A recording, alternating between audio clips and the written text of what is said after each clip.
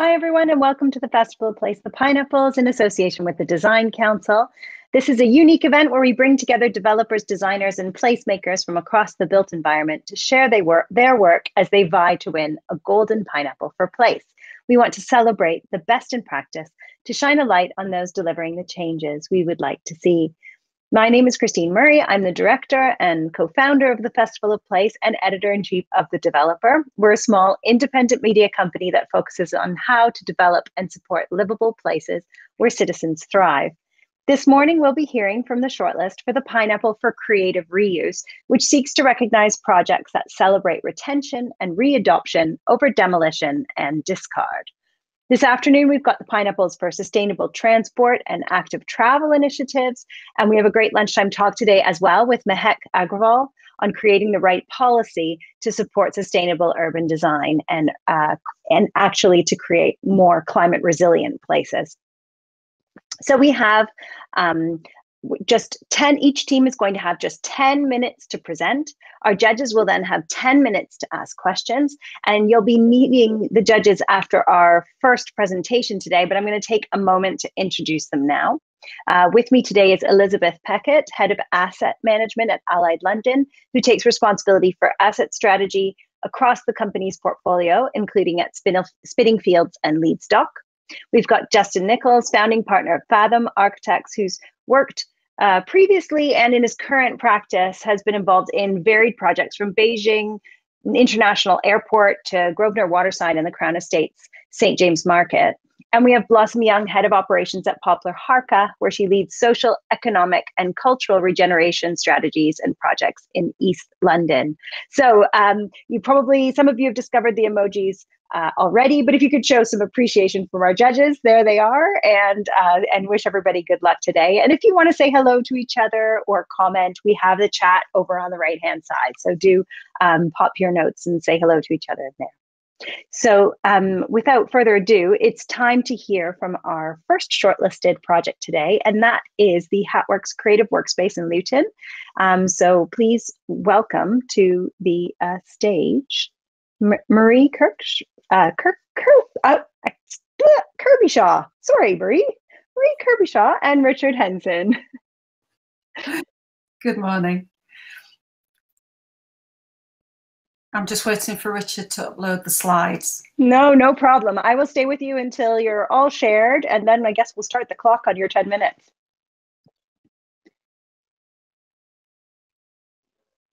Beautiful. That looks great. Good luck. Okay. Our project's called the Hat District Creative Cluster, which builds on Luton's rich manufacturing and making heritage. Richard, do you want to move the slide on, please? During the 1800s, Luton grew from a small market town into a large industrial centre that traded globally. The driving force behind this change was the hat industry, which was set up around the plentiful raw material of straw. This map shows the hundreds of hat factories and related traders in pink, once prominent across the townscape, but sadly only a handful of factories operate today, as seen in dark blue. In 2017, the Culture Trust charity took the opportunity to breathe new life into some of the more prominent in the Plattersley Conservation Area. The Hat District Creative Cluster, which Richard's about to show you, consists of 4 buildings: Hat House, Hatworks, the Hat Factory Arts Centre and Hat Studios. It's located in the main pedestrian route between Luton Station and the town centre, and given the proximity to Luton Airport and mainland station with trains to London in 22 minutes, the Hat District is arguably the best located creative cluster in the UK.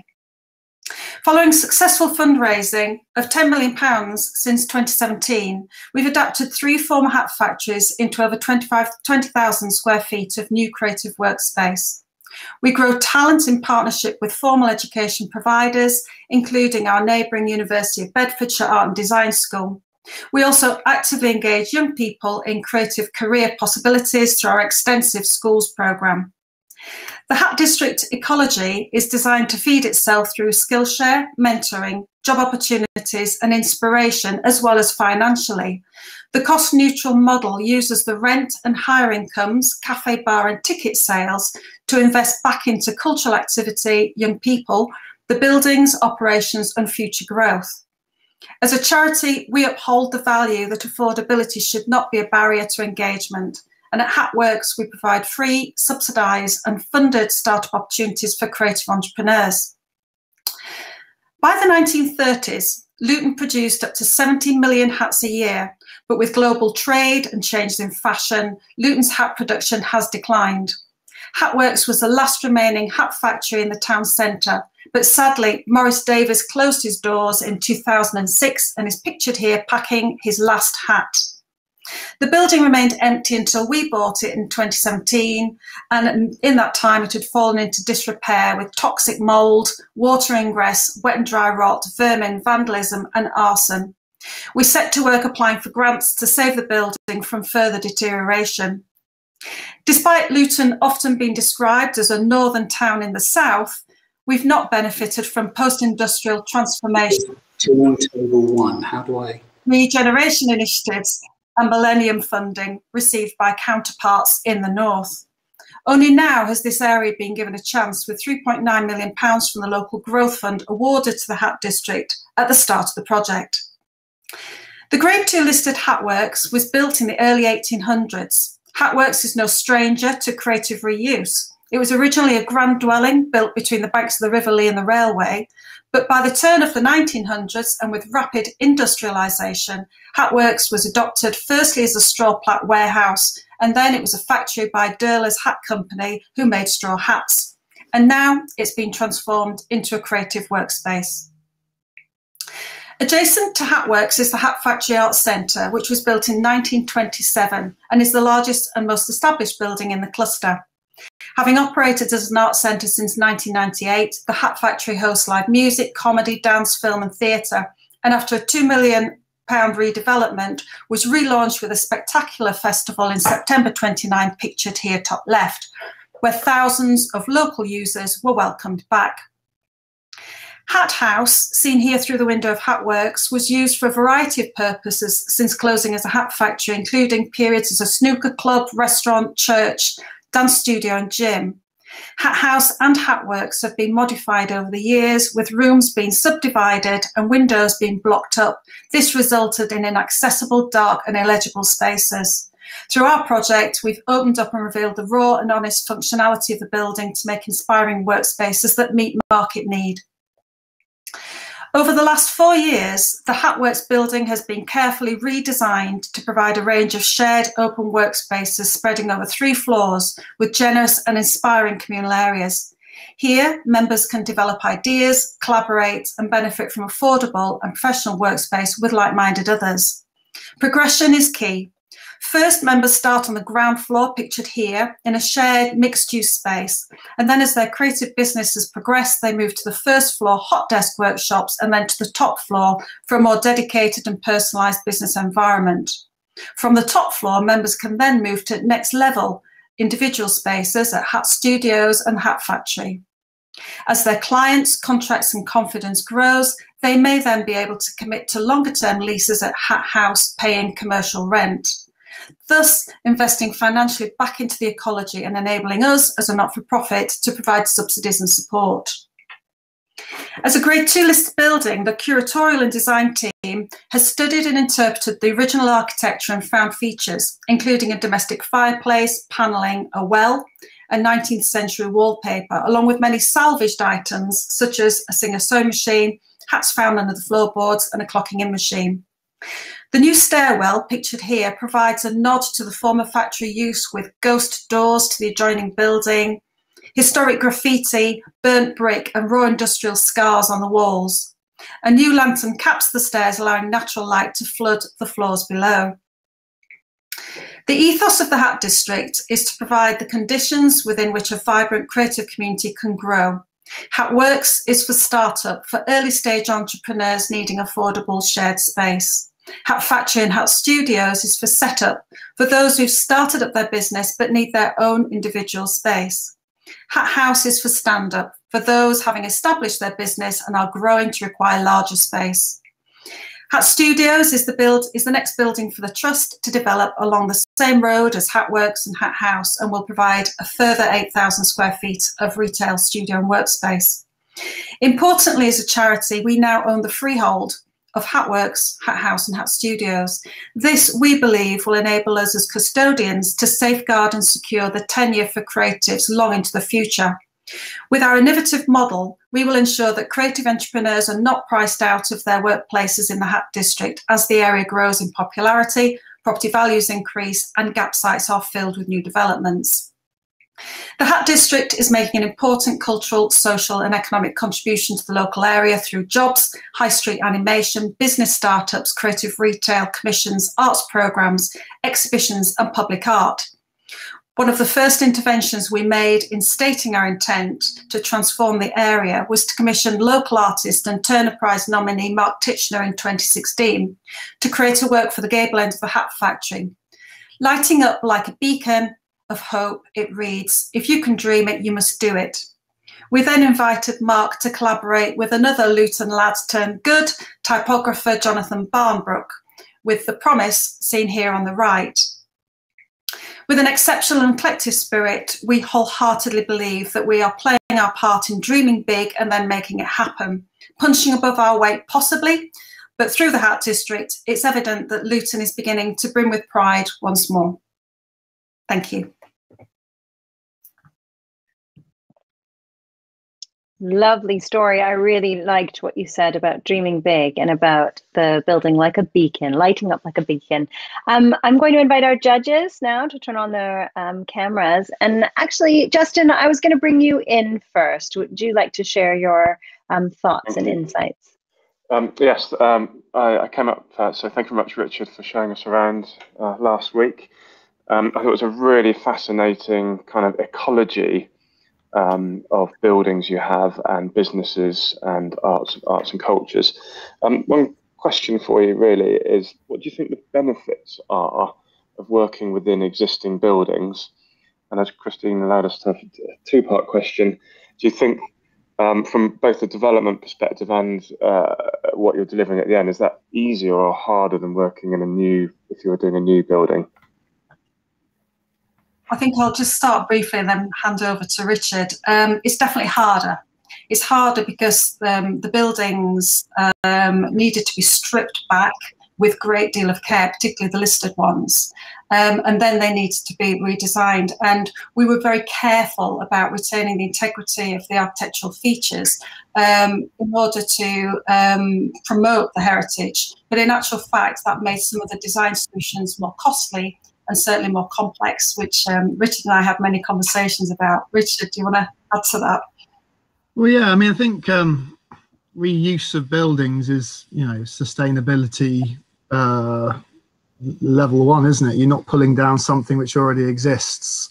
And more than that, you're not pulling down the history of the town. I mean, I think Luton is quite a stratified town. As you walk from the station, you pass through the historic Hat District, you come to the clearance of the 1970s shopping mall, and then you're back to the kind of Art Deco High Street with its grand town hall.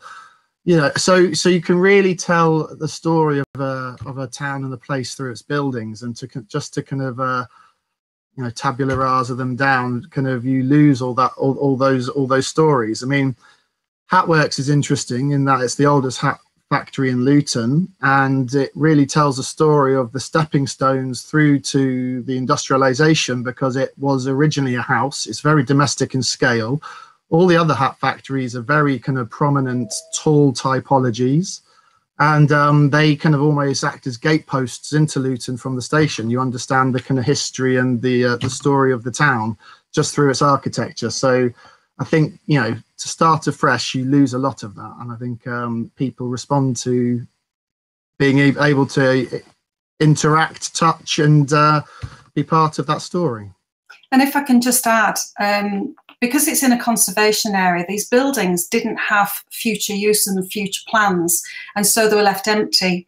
And that was the saddest recollection of the local people about the decline of the industry. So although the preservation plans were required in order to protect the heritage and the histories of the area. It's actually reanimating an old building for use of local young people, sends a really positive story, and it connects new communities, particularly in Luton, which is a plural town. It's about new communities that are coming to Luton that feel that that building is theirs. So we're reconnecting people with the heritage of the building by changing its use.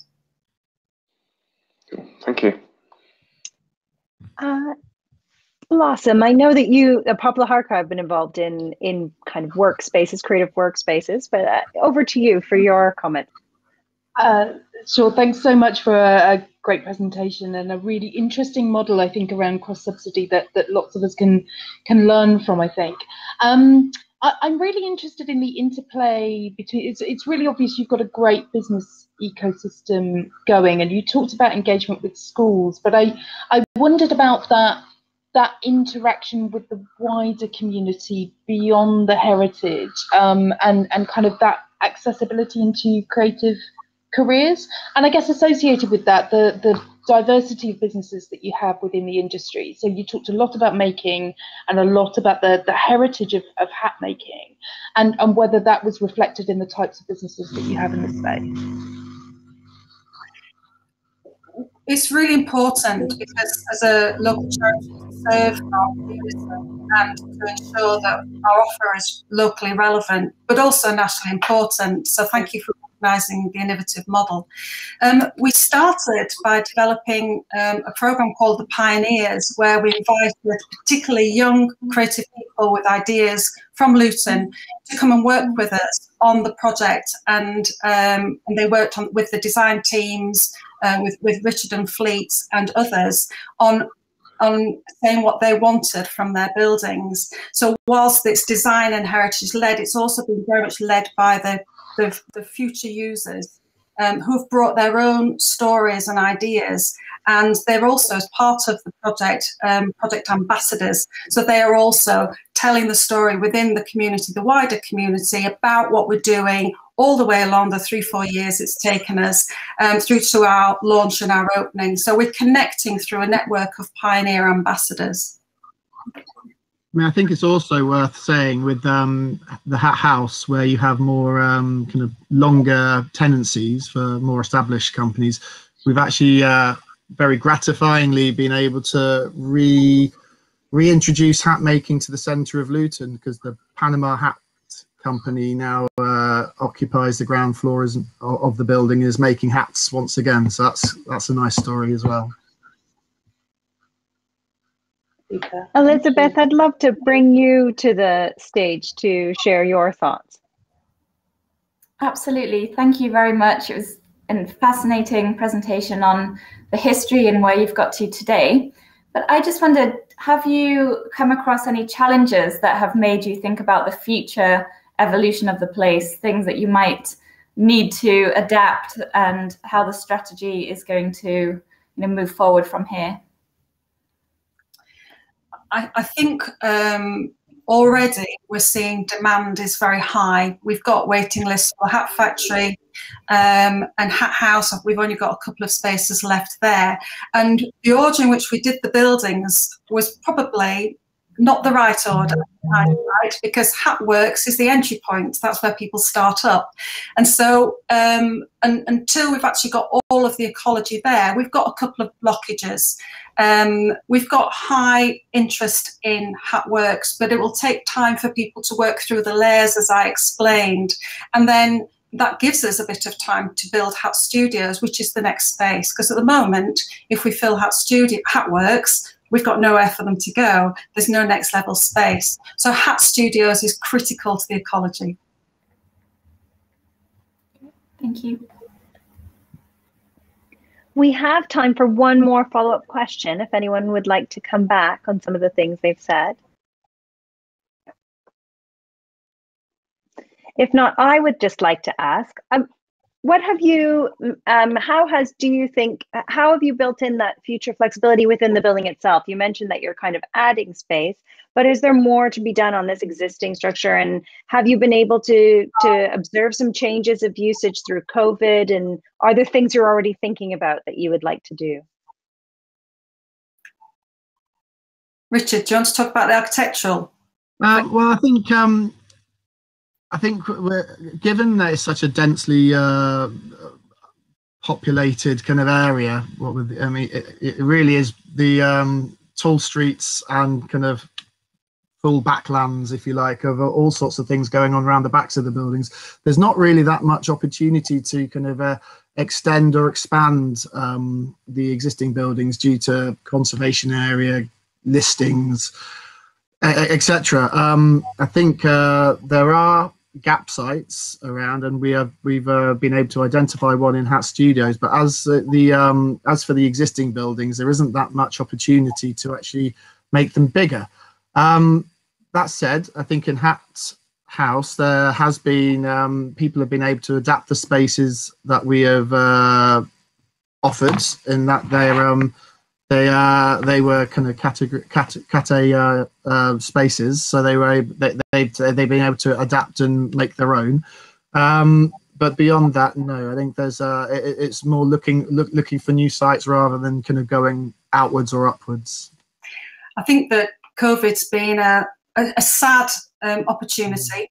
And we've been approached by local businesses, neighbours and buildings in the area to see us, because we're a charity, whether we would like to buy the buildings from them, because they can't use them for their current use anymore. And I do think that probably is going to be the next iteration for the Trust, to be able to work in partnership with local companies to help them and perhaps subsidise some of their entrepreneurial creative ideas, for us to take some of the management of the building and some of the responsibilities. So that's something that has emerged during COVID, which my board and I are looking at the potential to take forward, because we see ourselves as curators of the whole of the Hat District and whole of the conservation area, not just the 4 buildings that we have. So I think a wider remit for our work, there is potential for us to work in that way for expansion. I know Justin wants to come back in now, so I'm going to hand to you, Justin, for a super quick answer and a succinct question and a succinct. Yes, just a quick one. I like the shot you had of the event you had outside, and the 2 murals, I think, worked really well as a kind of entry route into the town. Have you got any ambitions or plans for more public realm interventions as you kind of grow? Yes, the whole idea is we spill out onto the streets to animate. So the Hat Factory has got a programme of spill out works. In terms of public art, we are going to be commissioning more works. We didn't show you a picture, but on the back of Hat House, we commissioned an artist to produce a large scale hat pin, which cuts. One small picture. Yeah. So we'd like to commission more artists to produce hat pins to cut through the buildings. I think it's kind of a response to your question and also to the previous one. In many ways, this, although it may look like this isn't Shoreditch, this is Luton, and I think that's something to remember, that the level of public art and the kind of that what that gives back to the street is really great. I mean, and that if you can dream it, you must do it. It's the first thing you see as you get off the train station as you're walking into Luton, and I think that's a really great message. Well, that just leaves me to thank you both for your presentation, and this concludes your 20-minute slot. So I'm going to send you back into the column here, and I'm going to introduce our next project. I'm really pleased to welcome Alex Wilson from Copland, who's going to be talking to us about Copland Park and the Bussey Building. Welcome, Alex. Oh, you're on mute. Hang on. There we go. Good morning. How is everybody? The standard Zoom entry to 2020 there. I hope everyone's keeping well and everyone can hear me. You're coming in perfectly well. Wonderful. Should I set the presentation up? Yes, go ahead. I'll stay with you until you're all set to go. Okay, hopefully you can see that. It looks great. I'm gonna let the clock run. Thank you very much. Good morning. As introduced, I'm Alex Wilson. My background actually is as a chartered surveyor and chartered town planner. As a bit of background, here at the Copeland Park and Bussey Building Estate, my family's been involved in this space since the mid-1990s. Now, it's a mixed multi-use creative space based in Peckham, London, and it's a mix of creative arts, retail and leisure, with a really strong push towards the creative arts sector. I should add that all of the businesses that are on the estate are small or start-up and growing independent businesses. So there's none of the usual high street chains that you'd often see, because we personally favour small starting businesses, because all of those large businesses have to start somewhere. And one of the sort of reasons for that is also it allows for organic and evolving development.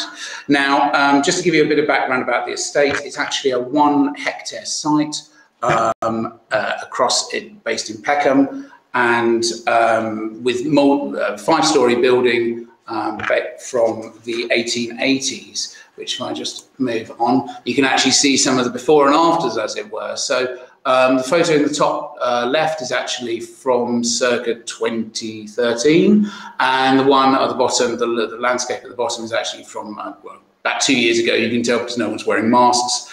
But the Bussey building, which is the last building that you can see in front of you, actually started life as a textiles and leather goods and sporting goods manufactory for George Bussey, making tennis rackets, cricket bats, and then in the First World War, leather goods for the armaments as well. So it's got a very much evolving and continuously changing history. But one of the useful things is that's enabled us to then go, okay, we're going to really push this into the creative arts sector.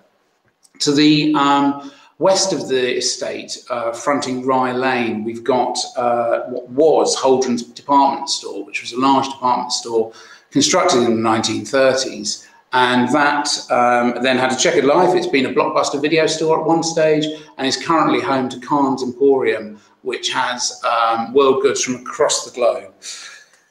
So if I focus on some of the things that we've really tried to concentrate on over the years here, and that's been partly the economic focus, as we understand that small businesses are going to be the backbone of both the local regeneration and obviously the wider economic situation across the country. It's a site with, we reckon, from our perhaps pre-COVID estimates, of around 700 full-time equivalent jobs across 127,000 square foot of lettable space. It's a lot of our work isn't just as it were traditional landlords. It's also assisting businesses with how should I describe it?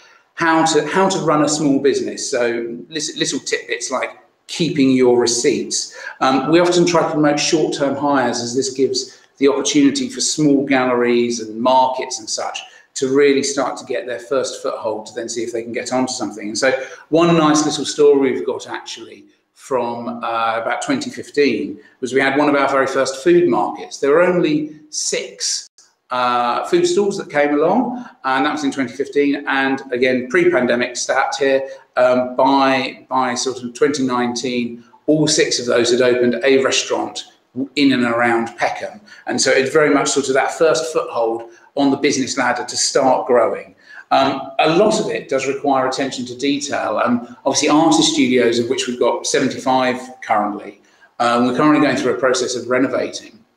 And one of the little sort of things that we've realised is there's little details, which is on some of them that we did, we just changed the doors to the main front door to the studios you normally would.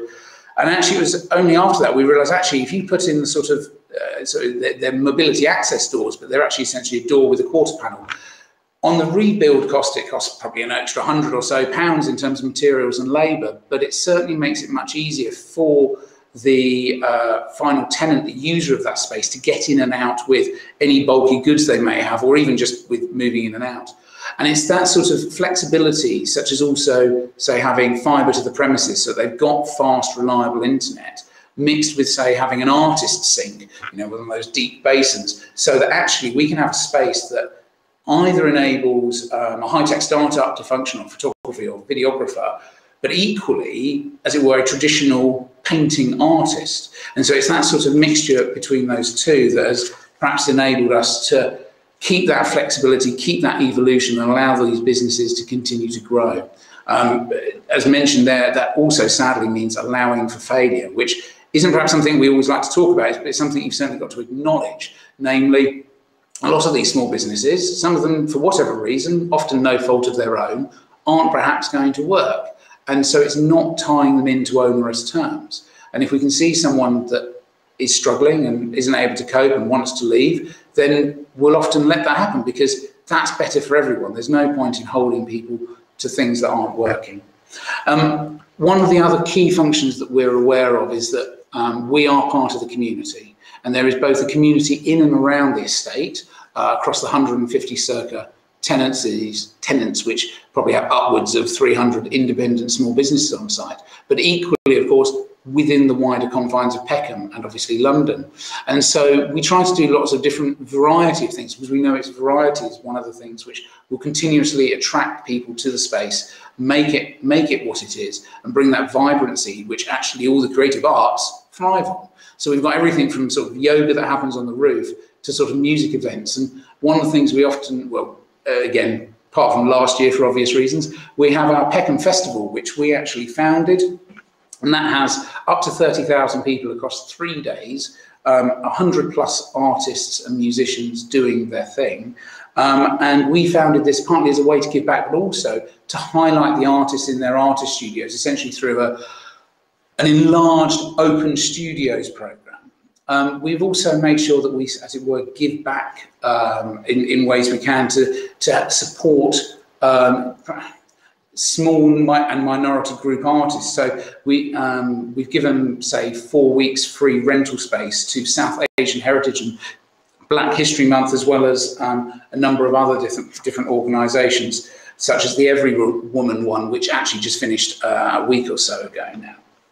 Now, I've mentioned arts a lot, but there's more because it is about the cultural focus and making sure that we have culture as very much part of it. You've got to have places to work, live and play, and we try to make sure that here we achieve all three of those things, from small businesses to arts and events. So obviously we've got the nighttime economy events, which are perhaps quite well known in the local area, bars, restaurants and nightclubs, as well as the rooftop cinema and film club, which obviously has the bar as well, which again, when the weather is good, it is very pleasing to be able to see the London vista from the top there. We've also done perhaps more eclectic things, such as the Great Master Ball, but also we try to make sure that there's plenty of food festivals, because that's a way of, again, giving small caterers the opportunity to get that footfall to then start up to go for further. We've also done supported other projects such as Dancer Refuge and Black Pound Day Market, again, just to highlight these smaller community groups which need the assistance where they can to then grow further. Now, I have mentioned it a number of times, and unfortunately it is very much the sort of elephant in the room, and that's obviously COVID-19. I just wanted to address briefly how we've adjusted and offered opportunities to that. One of the first things we had to do was dip into our own reserves to do some rent deferment across the tenants. And we've also done, again, as I mentioned, assisting small businesses with their, as it were, business administration where we can, with grant applications for businesses. If people remember the very first lockdown, the business rate grants, so it's making sure that our tenants were able to access that in the best way possible. We, one of the, as it were, nice stories from the pandemic, if there can be such a thing, a company that was saying they could produce hand sanitizer were looking for some space, and so without batting an eyelid, we gave them some vacant space and gave them basically a good couple of months free space so that they could produce hand sanitizer, and they've actually now pivoted to actually doing clothing sales as well. So they've essentially now become an established tenant. Now, one of the sad things is that some of our large event spaces that do enable us to have this variety may potentially have to become longer term tenancies, but I think that's because of the inevitable offshoots from COVID, unfortunately.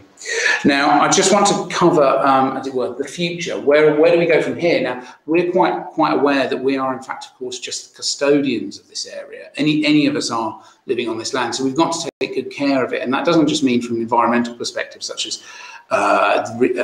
building a recycling and waste facility, which would see separation of different waste and therefore better recycling targets, but also reducing vehicle movements. One of the big projects that I've personally been involved in recently has actually been a rooftop development with the assistance of Montague Evans and Kennedy Wood Architects, amongst others, to see the roof of the Bussey building actually have a sort of closing roof in the same way that Wimbledon would, to allow a year-round weatherproof facility. Now, one of the other things that we're constantly doing, and I think we've got one floor left to do, is the studio renovations, which we're achieving and getting close to finishing now. And as mentioned earlier, we do lots of things to make sure that they can be truly flexible workspaces, so that essentially any small business can go in there and just hit the ground running, because that's what they need. The final thing that I just want to touch on before I take any questions is actually Holdren's Arcade, which is actually part of the old department store, and we're now seeing, we've done some heritage restoration of the thing, peeling back the old surfaces to find the old heritage elements. Again, that's independent startup retail units at very affordable rent for a relatively small space, but it gets them a high street presence, and from there they can grow. So I'd just like to take this opportunity to say thank you very much to the Festival of Place for this opportunity, and I welcome any questions that you may have. Thanks so much. It's so interesting to hear about the kind of changing, the changes that you're thinking about doing to COVID in that immediate response, as well as looking at the larger reuse of the space. So Elizabeth, would you like to come in first this time and maybe ask Alex a little bit more about his work? Absolutely, yes. And as you know, Alex, I was a Peckham resident for a number of years, so I spent many hours in your area and the surrounding areas. So my question is kind of related to that. So given that some of the uses are nighttime activities and people are around there until the early hours of the morning, what's the management of the site, and do you have someone available 24/7 for safety, security reasons? Absolutely, and obviously without going into all the fun and games you must have had throughout the wee hours, I actually, again, this sort of harks back to the sort of town planning perspective that I've got. I realised quite early on that what we essentially have here was a site that was operational about 23 hours of the day. So we're almost getting close to sort of hospital, airport levels of how do you manage this space? How do you accommodate the fact that cleaners have to come in and do their thing at a certain point, and yet you've still got people doing other things? And so this almost sounds like boring property management, and any involved in the property industry will understand it, but that's where the service charge and making sure that we do have 24-hour security as well as CCTV, and that's just baked into the setup. And that does mean, in one sense, that some tenants essentially, because it is essentially, if you're a nighttime user, you pay a bit more and you get some security. They still have to provide their own security for their actual premises, but we provide, as it were, ground securities, and they work quite well together, because we do understand that it is about safety for everybody, staff, customers, tenants, etc. And it's allowing that to happen. So it's just those, to go back to the old Jane Jacobs, eyes on the streets. If you've got lots of people around, it's actually relatively safe. And again, with a 23+ operational hour site, there's always somebody there who's a member of the public that's actually just doing something there. And so by doing that, things are able to be seen and hopefully it prevented should they happen. Fantastic, thank you. Blossom, would you like to come in now? And sure. Alex, thanks so much for your presentation and for welcoming me to Peckham the other week. It was really inspiring to see your site and just the vast, real breadth of activity going on. And I guess so much of what you're doing is influencing Peckham and influencing wider London. And I wondered if you could talk to kind of how Copeland and Bussey, how you see it sitting within the wider landscape and within the wider cultural programme, and maybe partners that you're working with to realise things. Yeah, so that's actually a good question.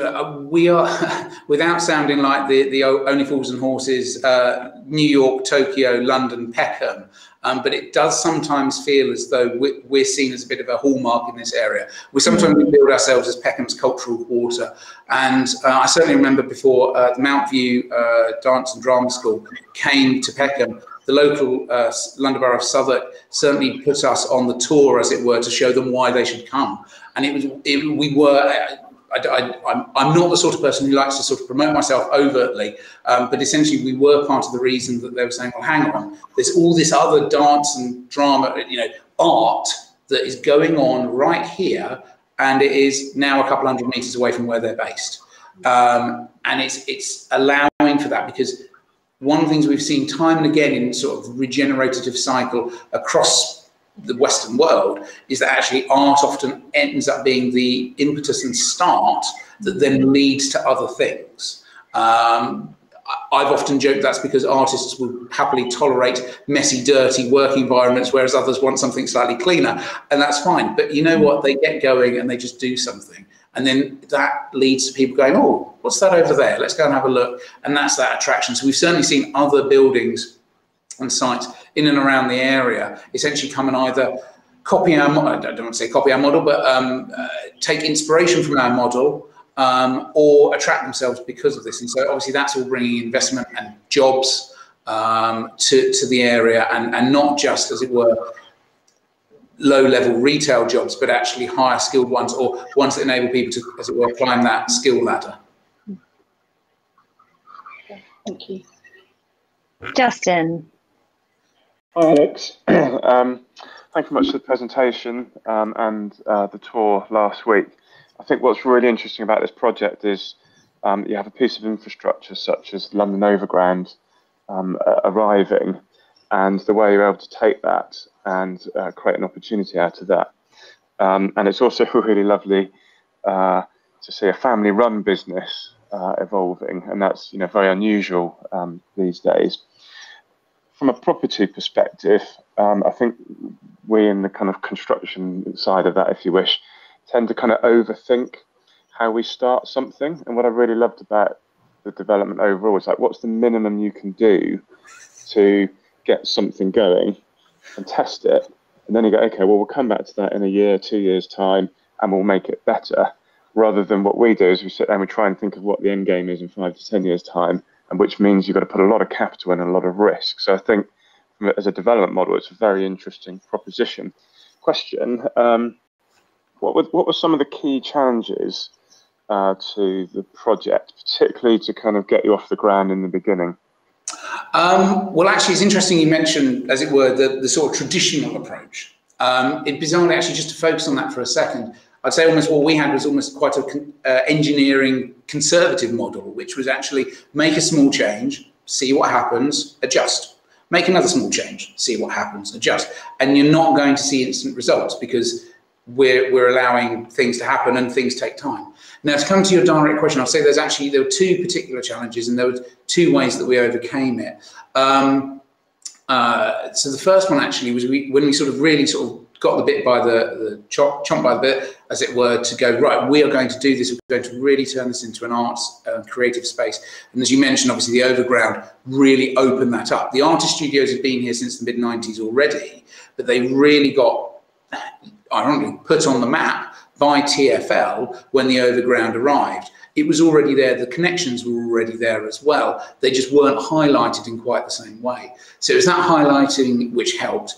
But equally, any vacant space we had, essentially what we did was go really generous terms to the prospective tenants. Essentially, this is yours, you get 4 or 5 months free rent, but it's in a rundown condition, but you need to do it up to this specification.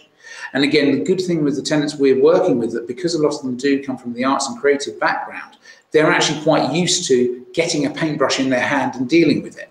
Whereas again, obviously, if you've got a perhaps more traditional tenant, they would, no, I want to walk in, I want everything whitewashed already. Why do I have to do this? And we're saying, well, you're getting it for peanuts for the first few months.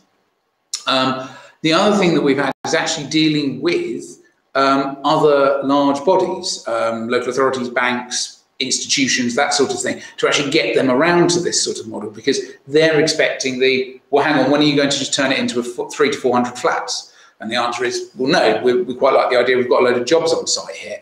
And sort of it's that mindset change of going, well, you've got to have jobs somewhere. There's a reason why people live where they do, and it's often because that's where their employment is.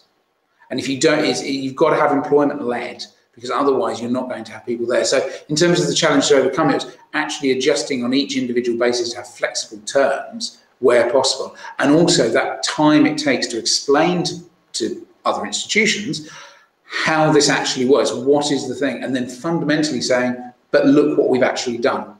You know, don't listen to what we say, look at what we've actually done. And actually, obviously, this is now much easier now, a few years down the line, because we can point to 75 artist studios, and probably in that time, I'd have to guess, but obviously we've had a lot of artists that have changed and then they've gone on to bigger spaces. So, you know, we've had the classic, you know, someone literally started with one artist studio, doubled that up to the one next door as well.